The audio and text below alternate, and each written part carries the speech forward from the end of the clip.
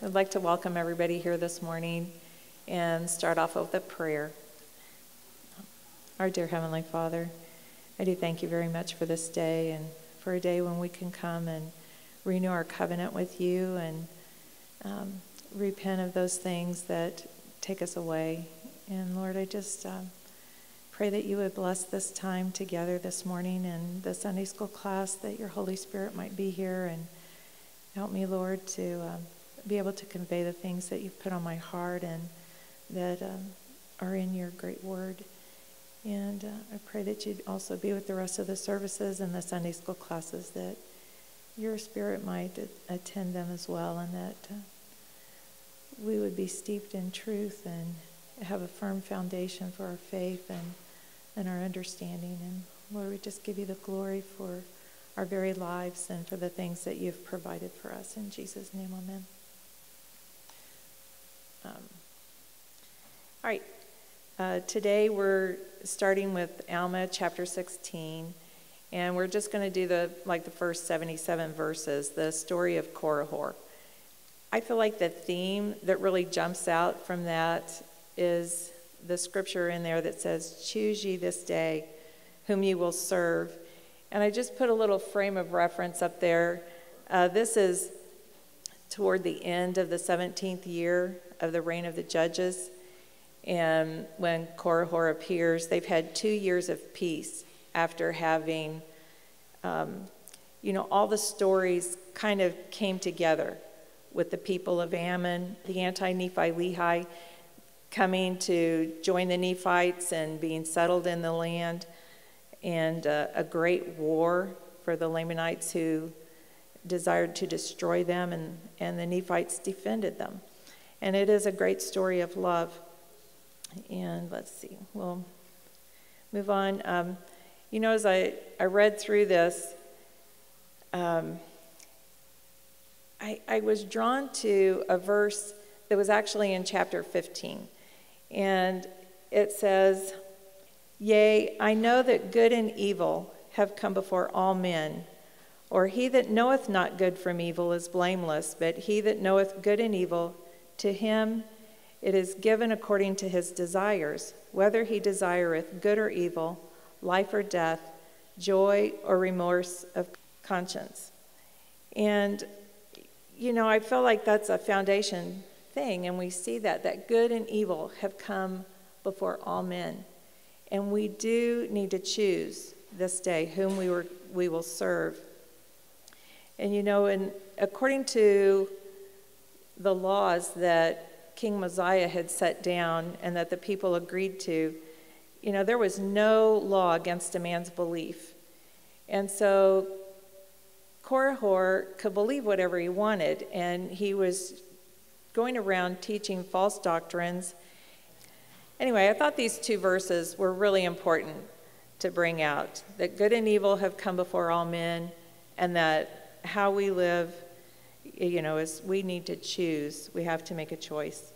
So, Alma, this is the first time, and really the only time in the Book of Mormon where the word Antichrist is introduced. And, you can go through a lot of the stories and you can see that if people were teaching against Christ, that is a spirit of Antichrist. But Alma specifically labels it and gives it a name. And I don't know about you, but when I was growing up, I thought there was just one Antichrist. But as I read through the scriptures, in my 20s, I realized that there was the spirit of Antichrist, and I thought it would be good for us to look at what the book of John has to say about Antichrist. In Alma 16:13 is where we read this. It says, "And this Antichrist, whose name was Korihor, and the law could have no hold upon him," no hold for a person's belief. They were only punished for crimes, certain crimes. "He began to preach unto the people that there should be no Christ." And in 1 John 2:22, it says, "Who is a liar? But he that denieth that Jesus is the Christ. He is Antichrist, that denieth the Father and the Son." And John went on to write in chapter 4, Hereby know ye the Spirit of God. Every spirit that confesseth that Jesus Christ is come in the flesh is of God, and every spirit that confesseth not that Jesus Christ is come in the flesh is not of God. And this is that spirit of Antichrist, whereof ye have heard that it should come, and even now is already in the world. And in 2 John, it called the Antichrist a deceiver. And so I think we get a good idea that a person who is Antichrist is a liar and a deceiver. 1 John was after Christ was born.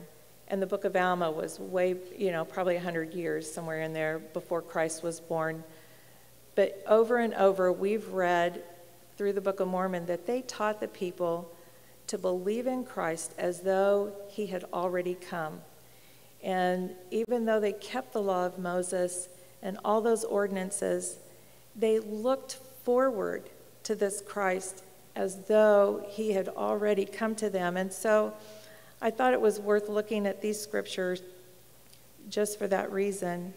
And Korihor, he began in the land of Zarahemla, and he went all over the land of Nephi, or where the Nephites lived, and started teaching these false doctrines. And I did want to look at some of what he taught.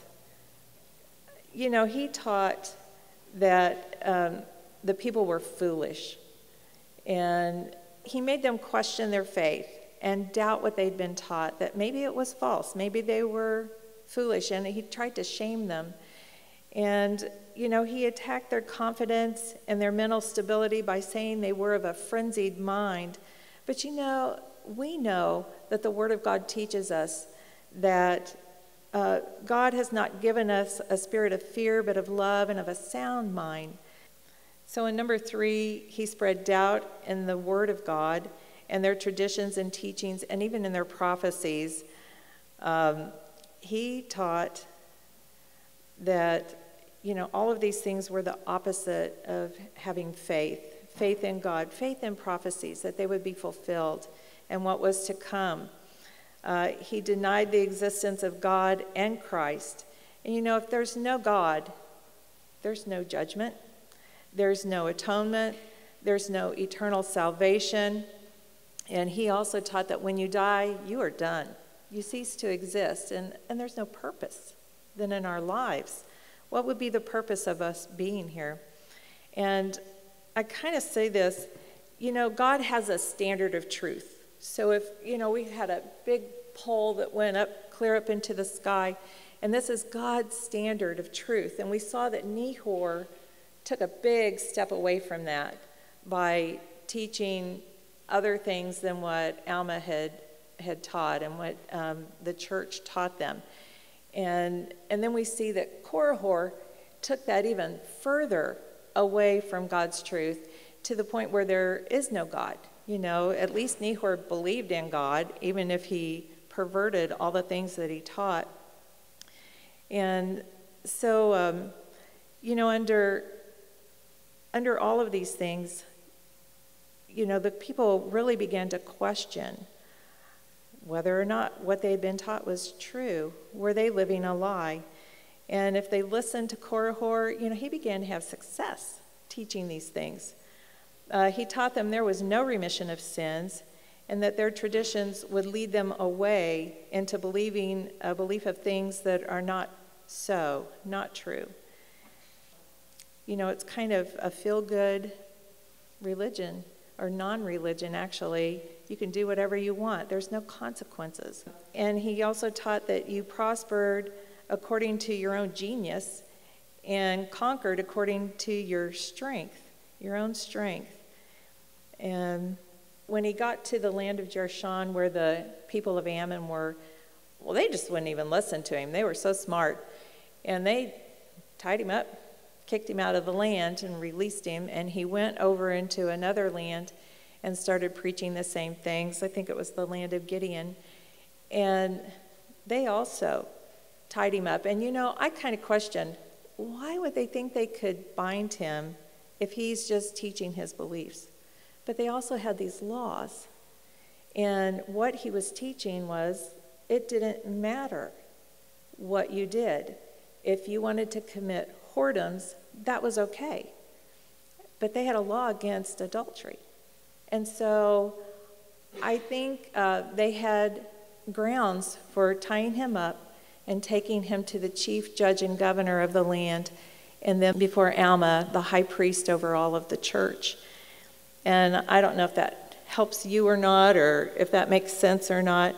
While I was reading this, there was a scripture that kept coming back to me from a previous chapter, and it was, just a second, Zach, from Zach's class, actually, back in 2nd Nephi.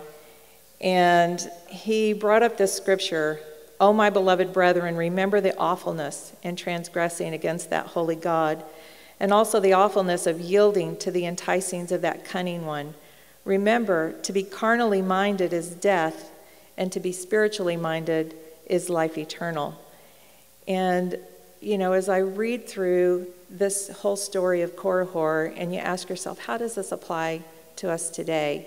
This scripture came back from your class, and you posed this question. And you said, well, what does this scripture mean to you?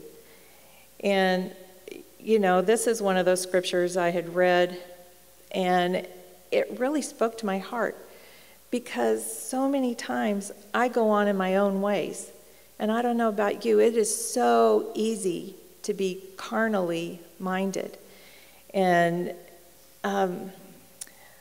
you know, when I memorize scripture, this little box over to the side, and I say I memorize scripture, I probably couldn't say this or quote this to you without being prompted now, but I'll just take the first letter of each word and write it down. And I wanted to take this with me to work on. So I had this little piece of paper, and I was scribbling on it and writing the verse on one side and all of my little chicken scratch on the other. And when I got to the very end, spiritually minded, to be spiritually minded is life eternal, there was this acronym, SMILE. And it made me smile. And, you know, I just wanted us to talk about this a little bit today, because do we yield to the enticings of that cunning one? Do we gossip?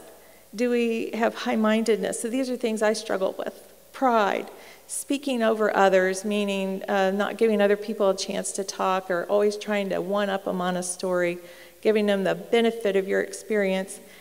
Lust, the lust of the flesh, having judgmental attitudes, being selfish, living a self-seeking kind of life. It is so easy for us to do that.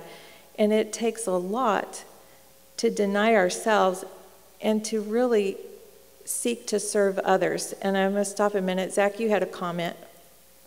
Yeah, I think this ties it up pretty well. But like even on your previous slide, if you kind of look back at that, you know, this right here to me just really speaks volumes to a lot of the cultural sin and cultural things that we currently deal with.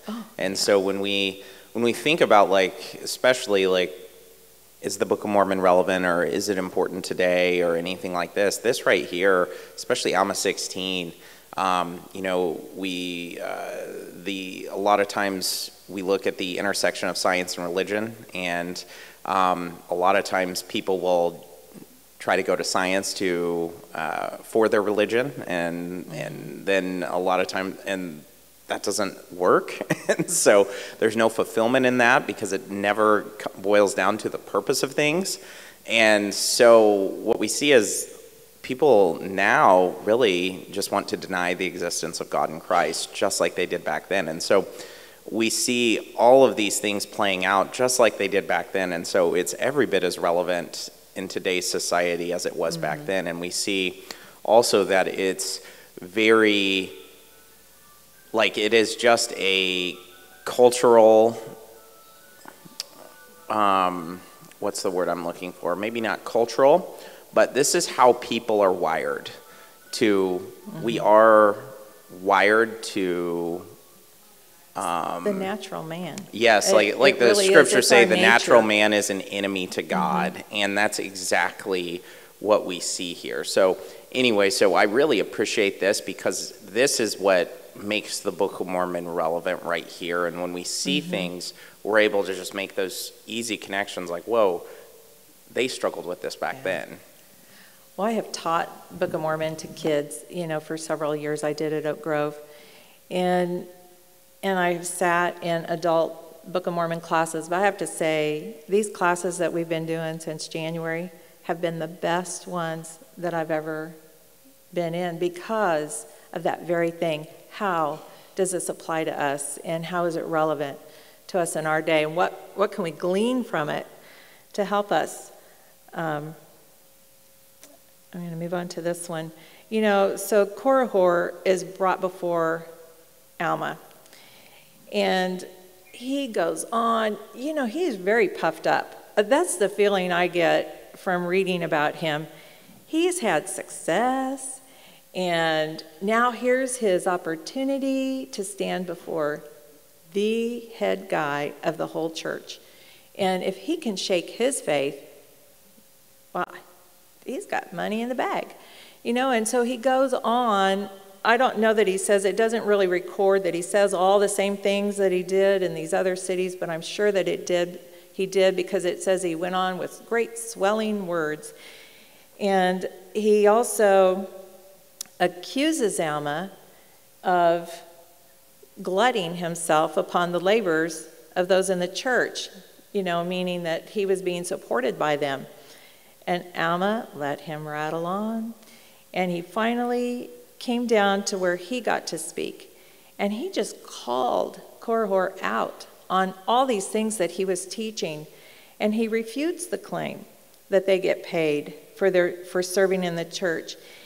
But I love the way he says this.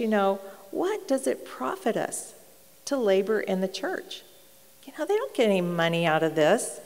And he said that he was even spending his own money going on these many trips that he took. He didn't expect other people to pay for that. And neither did any of the other priesthood in the church. And he said, do you believe we deceive this people when it causes such joy in their hearts? And that's paraphrased a little bit, but that was the gist of what Alma was saying. And, when you have an experience with God the way that Alma did, and I don't know how many others of you have had miraculous, amazing experiences where you know that heaven is real, that God is real. And there is no way that this guy was going to shake up Alma's faith. And Alma, I love this scripture. He says, I have all things as a testimony that these things are true. All things. And he goes on, I don't know if somebody else would like to read these scriptures, verse 49 and verses 54 and 55. Thoric. I want to say something right before to what you said too. When we were in Africa, so a lot of people, there's a lot of churches in Africa that people build congregations to make money, right? Oh. It's a job. Mm-hmm. And we would go into visit a home, and they'd get their neighbors around, and we're going to teach them about the restored gospel. And like you'd see some of the teenagers, 20-year-olds be like, they're not so much. I remember I was just going outside and checking the property and talking to some people out there, and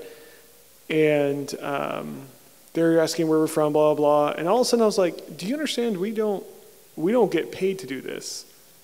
And when you in Africa specifically, if you say, oh no, we don't take money to come out here and serve, we're coming out because we believe this, and we want to share this with you, immediately changes. Like, you have someone kind of turned off, kind of putting up borders and walls, and we're like, oh no, we're not paid ministers, we do this to serve. And they're like, what? You came all the way across the world to just talk to us about this? We're like, yeah. All of a sudden they just open up their hearts. Like, they're like, you must have something good then. Like, if you think this is something worth sharing, I'll listen. And I think that's very important to follow what the Book of Mormon teaches on that, to not be paid ministers in that way. It makes it more authentic, I guess. Oh, I love that. You know, I've even gotten reactions, not to that magnitude because I'm not traveling the distance that you did, but even just in casual conversations with friends at work who, you know, there are a couple, well, there's not now, but there used to be a couple of restoration women that I worked with, but all the rest of them, you know, and they brought up God and their churches and things. You know, every once in a while it would come out, well, we don't pay our ministers, and there is always a shock that you what? You don't pay your ministers? Nope. But anyway, I appreciate that. It makes it real. It's a sacrifice. Right. And it's a sacrificial love that would take you from here to go to a place that is, I don't know, but I've heard a lot of things about Africa, and, you know, it's not as glamorous and glorious as here, I think, in most of the places that people have gone to. It's a sacrifice. And Alma had that sacrificial love. So you want me to read? Yes, now you're going to Okay. read these. Okay. All right, so you want me to read 49 through 55 here? Yes. Okay. Please. Okay. But behold, I have all things as a testimony that these things are true, and ye also have all things as a testimony unto you that they are true, and will ye deny them? The scriptures are laid before thee, yea, and all things denote there is a God, yea, even the earth, and all things that are upon the face of it, yea, and its motion. Yea, and also all the planets which move in the regular form doth witness that there is a supreme creator. And yet do you go about leading away the hearts of this people, testifying unto them that there is no God? And yet will ye deny against all these witnesses? Now, Zach, I'm going to put you on the spot there because, you know, you said something about science. You know, I'm becoming more and more convinced that science really provides tons of evidence that God is real. And I, you know, and a lot of people use it to say he's not or have twisted it. But I wanted to know if anybody had any opinions or what evidence do you have that God is real? If somebody asked you, what evidence would you tell them? And does God expect us to have a blind faith? I mean, we live by faith, but there's so much that Alma even said is a testimony that there is a supreme creator. Yes. I've kind of been a student of philosophy of religion and Christian apologetics for many years, and I would say there is one time when it's not appropriate to just assume that God exists, and that is when you're debating the topic of whether God exists. It's the only time when it isn't safe to just assume that God exists. Mm-hmm. The rest of the time, you can just say, Thomas Aquinas proved that God exists in the 13th century, period. Because this really isn't a matter of a sort of even public debate. Every culture in history that has every society in history that has been on any kind of large multi-generational scale has been theistic. The only major exceptions are communist in the 20th century, and they aren't societies that anyone in their right mind would want to emulate. So you might tell an atheist, well, maybe you personally might have some doubts about the existence of God, but as far as building a society is concerned, you haven't managed to even preserve a human society or a culture other than communism. And communism has been, horrible. So even if you personally have doubts about the existence of God, you really should be keeping those out of politics. You should have a separation of atheism and state, because if we don't, then we end up in a horrible situation. And even avowed atheists from the 2000s, like Richard Dawkins, are starting to change their minds on some of the things they've said. Richard Dawkins recently came out and said that he regrets what he did to tear down Christianity in the 2000s because he didn't succeed in replacing Christianity with atheism. Christianity has instead started to be replaced with Islam. And that is because all things testify that there is a God. And atheism is simply not rational. And even if one generation is persuaded towards atheism, the next generation won't be. They might not believe in the Christian God, but they're going to believe in some kind of God. So the only real debate is which God, not whether there's a God. Yeah. Well, and I think that the huge difference here is truth. You know, it has to be based in truth, and we have to have a source of truth. And that's what our scriptures give us. You know, we have something, you know, Korihor had this. He had the scriptures. He was taught, but he was willing to walk away. He didn't discern. I think that's what I need to say. He didn't discern that he was, there's a comment back there, Ivan. Oh, and Zach. I'm sorry, Zach was first, and you're right there. And then Ivan.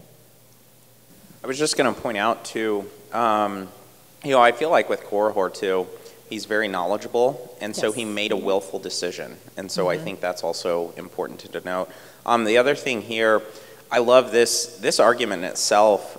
You know, when you think about the science can only go as far to explain the how. And so this argument here, even as basic as it is a very beneficial argument to point out is, you know, you can never go as far to explain like the why behind any of this. Yeah. And so, you know, when it says here, the supreme creator, you know, that's exactly right. And so I really appreciate that. And then lastly, this to me also, when God gives us a testimony, it is so important that we share it. And I was thankful I was able to convince my nephew that he needs to share his testimony. He was really excited. He had a testimony.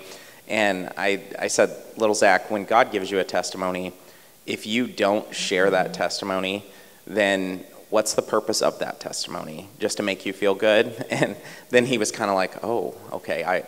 Immediately he texted back. He said, I'll share this testimony. Yeah. So it's a step of faith. Yes, to share exactly your testimony right. And even to pray in front of other people. It's a step of faith. And Ivan, and then we're going to move on to the next slide.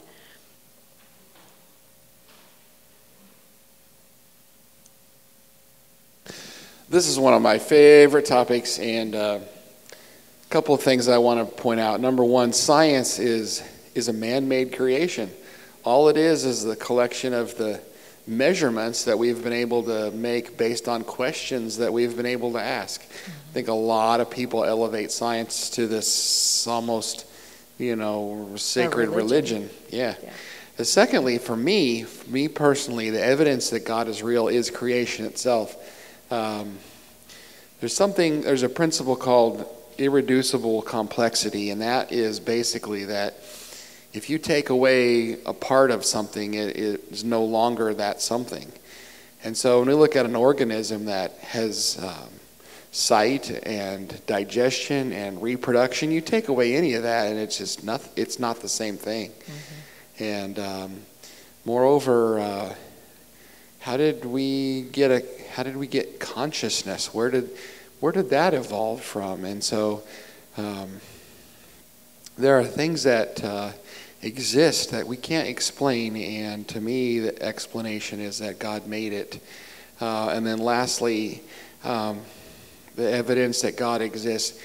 No matter how far into the universe that we peer, and there's new things coming out that the James Webb Telescope is finding that they had no idea were there.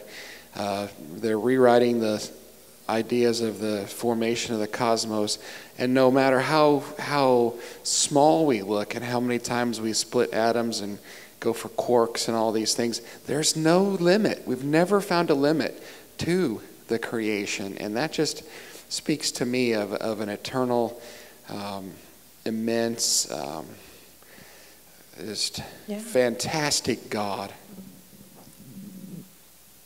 He really is quite amazing. If you go back and you read like 50, 51, 52, and 53, it talks about like Alma questions him and says like, you know deep down there is a God, but you're making this decision. Right. Whether it's money, followers, power. And so he really kind of just goes straight to his core. And I think most people also, we inherently do believe, like Ben said, but for some reason, you know, the natural man is an enemy to God. Yeah, you know, I see these similarities, you know, when Zizram was converted. And his intention was to trip Alma up and to catch him in something. But the Spirit of God was so strong in Alma that he could discern the thoughts of Zizram. And also with Amulek, they could discern his thoughts. And you see this same thing, I kind of felt like the scriptures that Zach was talking about, where Alma is perceiving things about Korihor, and he calls him out on it. But it does nothing to change his mind, which is really sad. Okay, look at this one here. We're going to go on here. Korihor denies any evidence for the existence of God. And it also, Zach, this is another thing, a class that you taught in the book of Alma. And he had a slide up here that said something about the dangers of a hardened heart. And all through the book of Alma, you see this, the dangers being played out of a hardened heart. Alma 16, 50 through 51. Oh, there you go. Alma asks him, "Believest thou that these things are true? Behold, I know that thou believest, but thou art possessed with a lying spirit." And that's exactly what John said in the book of 1 John. You know, the spirit of Antichrist is a lying spirit and a deceiving spirit. He says, "And ye have put off the Spirit of God, that it may have no place in you." This is what Cain did in the book of Genesis. He cleaved to the spirit that spoke to him, Satan, and he grasped a hold of those things, and he put off the Spirit of God, and God gave him chances to repent and to come back to him as his son, and he refused. And here we have Korihor, who did the same thing.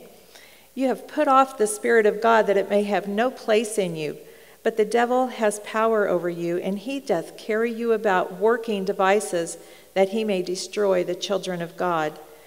And in 54 and 55, it says, "The scriptures are laid before thee, yea, and all things denote there is a God, yea, even the earth, and all things that are upon the face of it, and its motion." We don't talk about Satan very much, but he's real. And his desire is to steal, kill, and destroy the children of men, the children of God. And he's very good at it. And when I think of Alma and his dedication to the gospel, you know, in his conversion, Alma went about doing the same thing. He tried to destroy the church of God, but his heart was converted and he repented. And from that day forth, he has done everything he could to promote Jesus Christ and a life with God, because he knows the joy and the sorrow that you're going to experience from one from the other. And he was saved from that awful hell. You know, it makes me wonder, it convicts me, what have I done? You know, do I live my life with the goal of spreading the greatness of God and his power to deliver people from their sins? And do I pray for opportunities to share, you know, the testimonies that I have, or to share Christ with other people? You know, or am I just living my life from day to day, content? You know, and I marvel at the book of Alma and the things that he gave up, and also the sons of Mosiah and their friends. There were friends involved in that too. You know, and the last thing that I thought we should talk about in here that really stand out is signs and faith. And you know, Korihor then goes on to say that he's not going to believe any of this unless Alma shows him a sign. And Alma gives him a chance to not do that. And I wonder if somebody would read verse 57. I think this shows the heart of Alma and his desires with Korihor. Now it came to pass that Alma said unto him, that's Korihor, Behold, I am grieved because of the hardness of your heart, yea, that ye will still resist the spirit of the truth, that thy soul may be destroyed. It's just a beautiful scripture, really.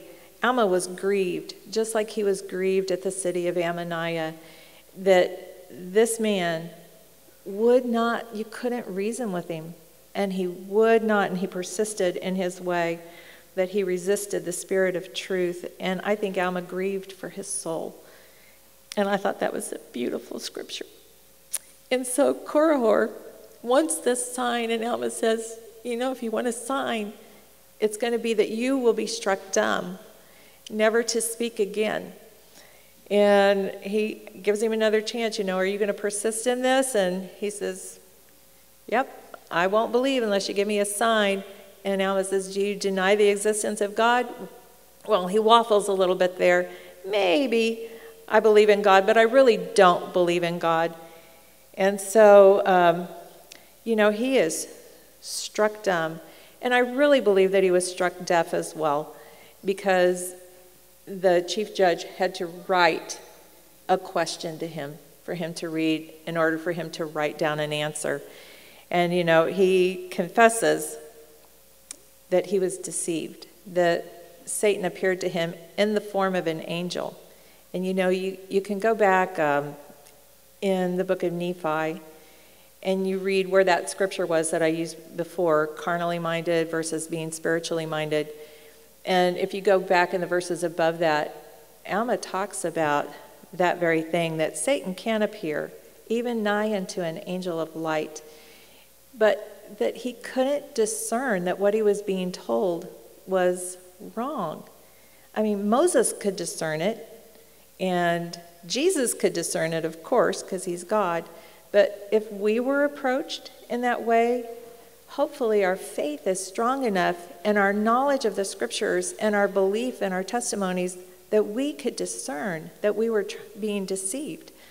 In Doctrine and Covenants, there's this beautiful scriptures about signs, people who seek for signs.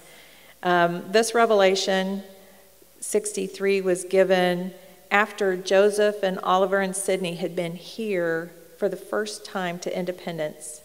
And then they had gone back to Ohio. And it says in the description above that, that chapter or that section, that in the infant days of the church, everyone was anxious to know the word of the Lord on every subject. And this revelation was given about the purchasing of lands. It said that people desired to see signs and wonders, but not keep all the commandments of God. And we're so like that sometimes. We want to pick and choose what we believe. So I'm going to read through this real quick. We're going to run out of time here. Wherefore, verily I say, let the wicked take heed, and let the rebellious fear and tremble, and let the unbelieving hold their lips, for the day of wrath shall come upon them as a whirlwind, and all flesh shall know that I am God. And he that seeketh signs shall see signs, but not unto salvation. Verily I say unto you, there are those among you who seek signs. Boy, wouldn't we like to see someone talk in tongues? Yeah. Wouldn't you like to see the elders lay their hands on somebody and they're instantly healed? You know, and I don't know what other signs they were seeking, but and there have been such even from the beginning, but behold, faith cometh not by signs, but signs follow them that believe. Yea, signs come by faith, not by the will of men, nor as they please, but by the will of God. Yea, signs come by faith unto mighty works, for without faith no man pleaseth God. And with whom God is angry, he is not well pleased. Wherefore unto such he showeth no signs, only in wrath unto their condemnation. And this is what happened to Korihor. He was shown a sign, but it did not bring him to salvation. He didn't even repent. And he, I love, I put a reference up there, Mark, at the very end of Mark 16, it says, "These signs shall follow them that believe." And it talks about, they shall cast out devils. They shall speak with new tongues. They will take up serpents, and if they drink any deadly thing, it shall not hurt them. They shall lay hands on the sick, and they shall recover. And so these signs are promises. They're promises that we can claim as faithful believers. I couldn't help but see some of the differences between Alma and Korihor. They both had an experience with an angel, but Alma's angel was an angel from God, and he spoke the truth. And Korihor saw an evil spirit that had the appearance of an angel that taught him lies. And Alma humbled himself, and his sins harrowed up his soul. But nothing like that happened with Korihor. His was to please the carnal mind, and that's why he had success, and that's why he kept teaching. He said because when he confessed all of this, that it pleased the carnal mind. So the last thing here, the devil, it even says here in 1677, and we can see this play out through all the scriptures, that the devil will not support his children, but rather speedily drags them down to hell. And God, on the other hand, supports and visits his children in their times of need.